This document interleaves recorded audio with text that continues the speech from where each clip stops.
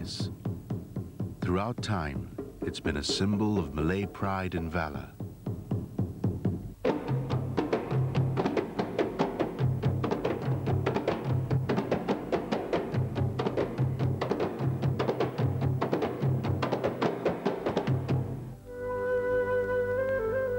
But in the light of an age of knowledge, the pen has emerged the mightier.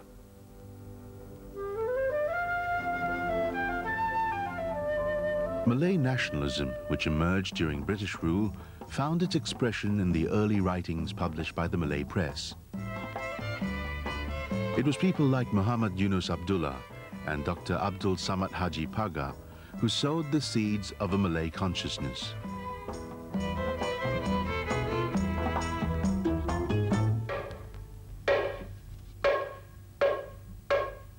In the early 19th century, the Malays were concentrated on lands set aside by the British administration. The rural setup gave them a sense of security and stability. The closeness of the community brought about by shared customs and their binding Islamic faith. Much of this idyllic rural life no longer exists, yet the spirit of kampong life still lingers in Geylang Serai.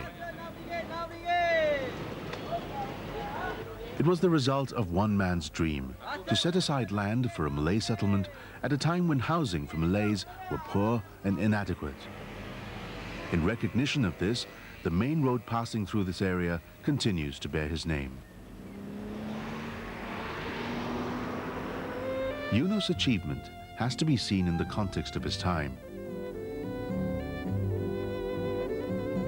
British policy encouraged the preservation of the traditional Malay way of life.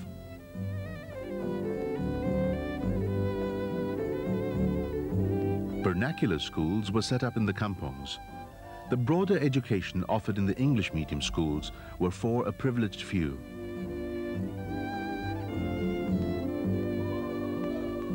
In a way, the majority of the Malays were cocooned from the changes taking place beyond the kampongs.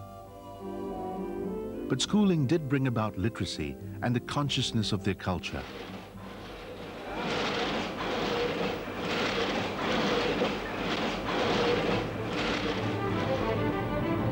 It saw the beginnings of Malay literature, which was to further stimulate intellectual exchange, leading to the issue of the first Malay language paper in the region, the Jawi Peranakan, in 1876.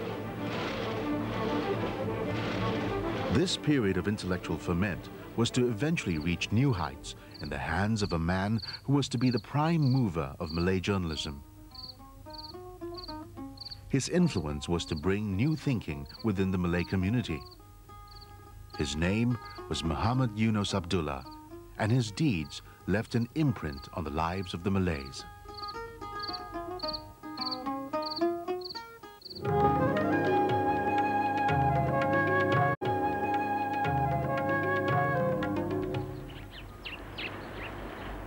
Kampong Glam, once the seat of Malay royalty. It was here that Eunos was born. His parents had settled here from Sumatra. Eunos received his early education at a nearby Malay school. He was well accepted by the aristocrats, being himself a son of a wealthy Minangkabau merchant.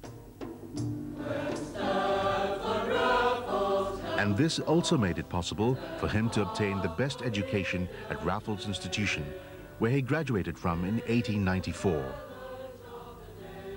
He was one of the few Malays with an English education, and after 5 years in government service, Eunos was invited by William Makepeace, owner of the Singapore Free Press, to edit the Malay version of that paper, the Utusan Melayu. Eunos went on to become the editor of yet another Malay paper, the Lembaga Melayu. The Malay press founded by Eunos was to flourish for the next 15 years. His editorial columns provided moderate views, at times mildly critical of government policies, especially those which concerned the progress of the Malays. This was to prepare him to take on a position of leadership. Until then, the leadership of the Muslim community was in the hands of the wealthy Arabs and the English-educated Indian Muslims, under the banner of the Persekutuan Islam Singapura. In appealing to the middle class, the group had ignored the plight of the ordinary Malays. The Malay intellectuals of the day began to question their role. Eunos and others like him felt that they had to do something about providing an alternative leadership. It's getting more and more like a rich man club. Soon, Eunos and his group of friends was to win the support to form another legitimate group to speak up for the Malays.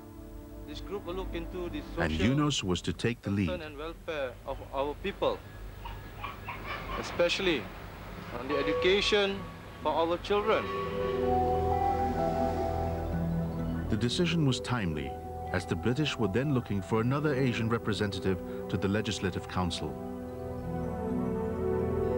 In April 1924, Muhammad Eunos Abdullah became the first Malay to take the oath as a member of the Legislative Council. Eunos, like many other community leaders of his time, was concerned about education. While Malay parents would dutifully see their children off to school, Eunos realized that the kampong schools did not prepare the boys for working life. To that end, Eunos was to start the first ever trade school for these boys. This was to be just one of his projects.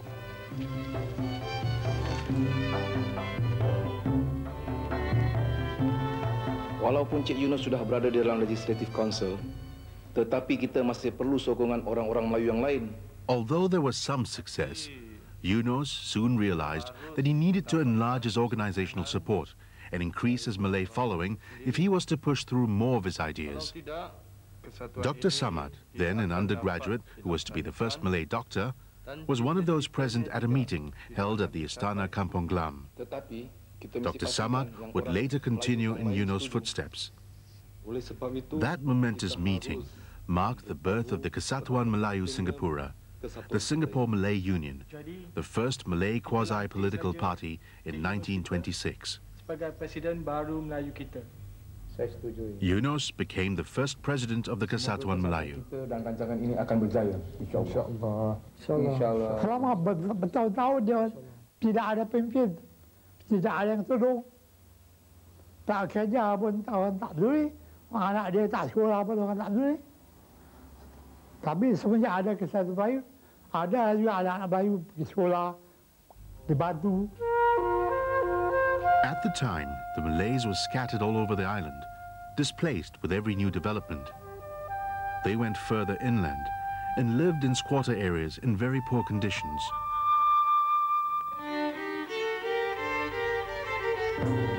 Eunos, with the support of the Kesatuan Melayu Singapura, actively campaigned for a Malay settlement.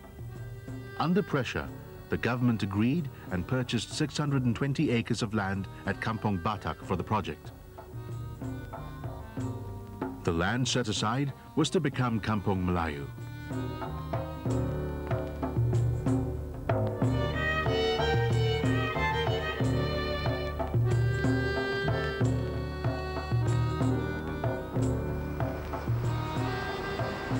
Eunos' only living relative is a granddaughter, Alima. She was born 2 years after Eunos' death, but recalls her parents' accounts of a grandfather. Waktu dulu ni orang Melayu kita ni susah, dan ayah Eunos ni dia ada pangkat, dia lah menolong orang Melayu kita, kasih pelajaran, kasih pergi luar negeri, barulah orang Melayu kita ni dapat bertapak sedikit-sedikit. The Malay settlement was later extended to include Kaki Bukit and Geylang. And even today, Geylang Serai remains an enclave of the Malays. No matter how far they are, many still come back to shop or just soak in the air. But even in these modern settings, the kampong spirit still lives on. A fine tribute to the man who made it possible, Muhammad Eunos Abdullah.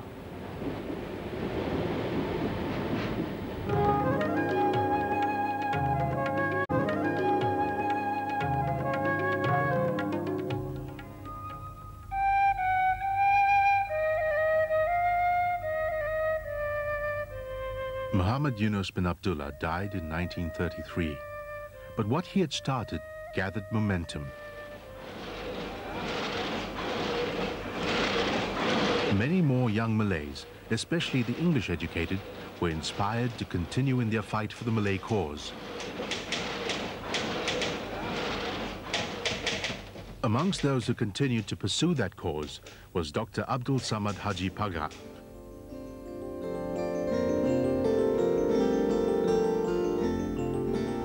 Abdul Samat was born in 1902 of Bugis parentage and was to become the first Malay doctor, making a statement of his Malay identity by keeping his songkok on all the time.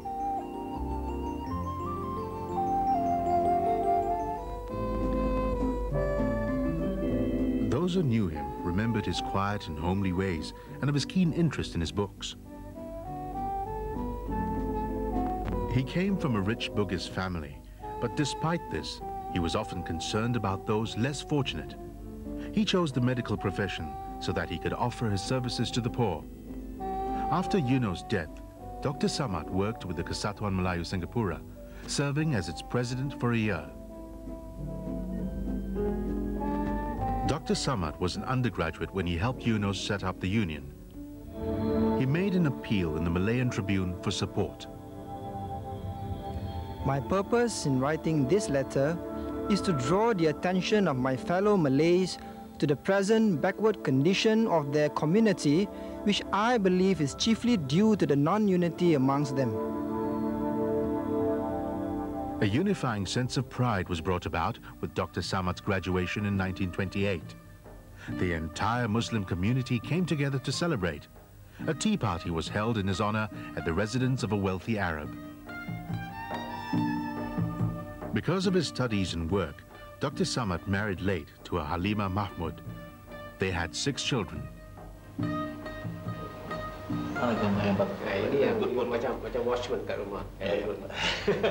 Dr. Samat was a major influence in the lives of those close to him, especially his sons and nephews. His eldest nephew, Ahmad Yassin, was to follow in his uncle's footsteps.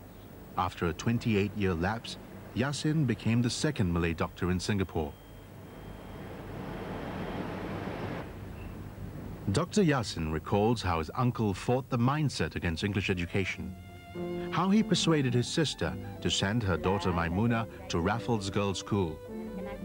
Their Malay friends were shocked, for they thought it unnecessary to send their daughters to school, especially to an English school.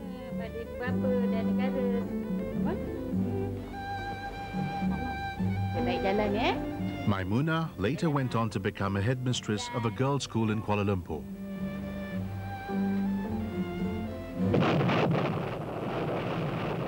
The Japanese occupation was a time of hardship and suffering for all.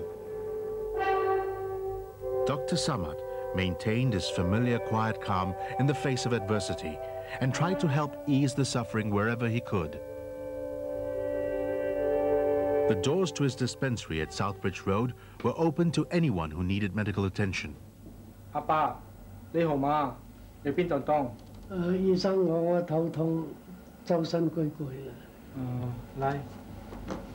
Dr. Samat would often charge his patients according to their means. If he realized that the patient was poor and could not afford his fees, he would give his treatment free of charge.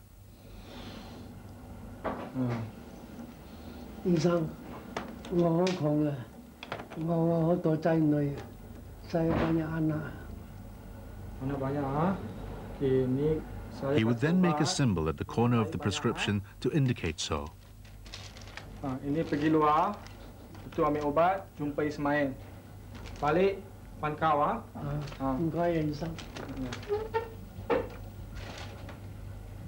Another nephew who used to help Dr. Samat at the dispensary was Ismail. He recalls the compassion his uncle displayed. I begin to realize that he was always touched by the difficult circumstances, although he did give compassionate treatment to non-Muslim families, but especially our people, he wouldn't hesitate to give them free of charge. He was holding a position where among our people, quite few have achieved that level of education and so on. he somehow became more and more concerned, you know, for the less fortunate.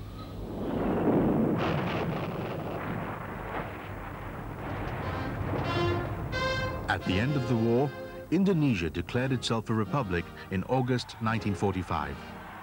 This was to mark their long road to freedom from Dutch control. It was a struggle which Dr. Samat could empathize with. Well, there is a feeling of kinship, you see. After all, they come from the same rumpun, isn't it? So they feel that if Indonesia could get independence, it would pave the way for better things for the people on this side of the Straits of Malacca. Meanwhile, in Singapore, the spirit of nationalism was widespread. Dr. Samat shared the same kind of anti-colonial sentiments. Apakah tujuan bapak-bapak semua datang kemari? When he was contacted by the freedom fighters from Indonesia, he willingly agreed to help them in their struggle. Bantuan daripada Pak Dr. His dispensary became the venue for clandestine meetings. They saw in Dr. Samat someone who could help raise the money they needed to carry out their plans. There are also some young people who is involved in other aspects of fight for independence, such as providing arms and so on.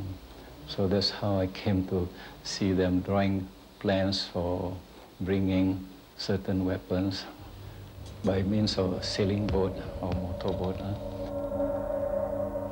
Dr. Yasin recalled vividly how his uncle was asked to provide a boat which could transport a crate of arms across to Indonesia.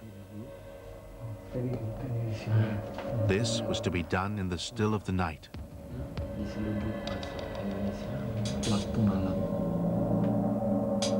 After the war, Dr. Samat became a member of the advisory committee under the British military administration.